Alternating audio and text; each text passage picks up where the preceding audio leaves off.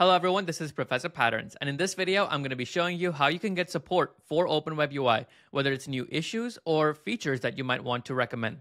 Now, the first place that I always encourage you to take a look at is the documentation page. So that's docs.openwebui.com.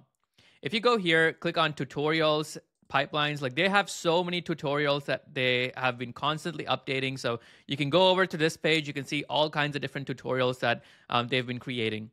There's also community-driven tutorials that are now also available on their website, so you can see tutorials given by other people as well. The next place that I also encourage you to check is their GitHub repository. Now, here you can see that it links to their support page, so support at openwebui.com. There's also an X link here, so at OpenWebUI.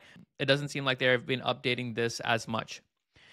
However, if you go to the repository for Open WebUI and select, for example, issues, you can see all of the different issues that people have been having. So here I can see all the issues that people have been facing. So let's just say that web search broken on 0.5.15. If I click on this, I can see here that this person's been having some issues. They submitted this bug report, right?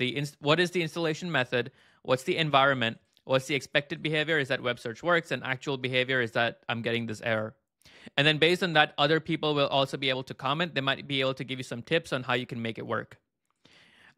If, for example, you want to create your own issue, you can simply click on New Issue.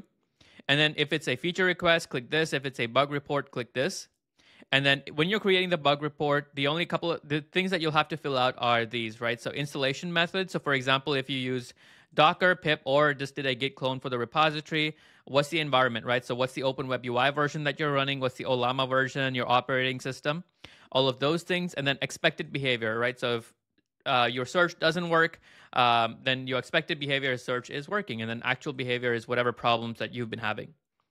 So once you create an issue here on GitHub, you will be able to get some support. Now, another page that I also recommend or encourage you to take a look at is the Discord server. So Open WebUI has a Discord server, and it's quite active, actually. Like here, there's a lot of people that keep constantly posting on this Discord page. So there is a section just for general comments and everything. There's also a Discord channel for development. So here we can see that people who are working on actually developing Open WebUI, like what kind of issues that they've been facing. There's another section for feature requests. So for example, if you wanted to create a new feature request or see what kind of feature requests that other people have been making, you can see all of those in this page as well. Now, one more place that I also encourage you to take a look at is the Reddit. So reddit.com/r//OpenWebUI. So here you can see all of these different posts that people have been making. So for example, here someone made a comment that 0.5.14, it's greatly improved web search.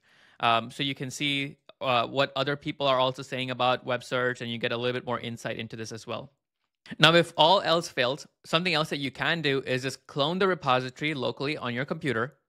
And once you do that, you can use the extension Cline that's available for free. And here I provided the OpenRouter as well as the model as the Anthropic Claude 3.5 Sonnet. So you will pay for whatever you use based on the API usage. However, I can ask a question like, hey, can you tell me what the default RAG template is? What Cline is going to do is that it's going to start searching through all of these files in the repository. And based on that, it's going to try to answer your question.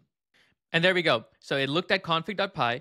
And it said, okay, I found the default RAG template. It's available in config.py.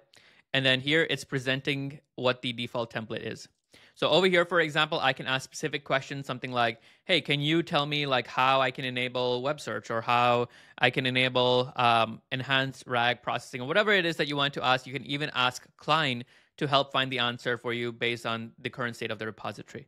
Now, I have another video on Cline, how you can set Cline up and how you can also enable it with Docker. So if it's your first time using it, then you might have a little bit of setup. So I'll share a link to that in the description. But that's pretty much it for this video. Hopefully it helps you out. I gave you a bunch of different resources that you can take a look at. Either look at the documentations page or ask the question on Discord. If it's an issue or a feature request, create it on the GitHub page. You can even use the Reddit.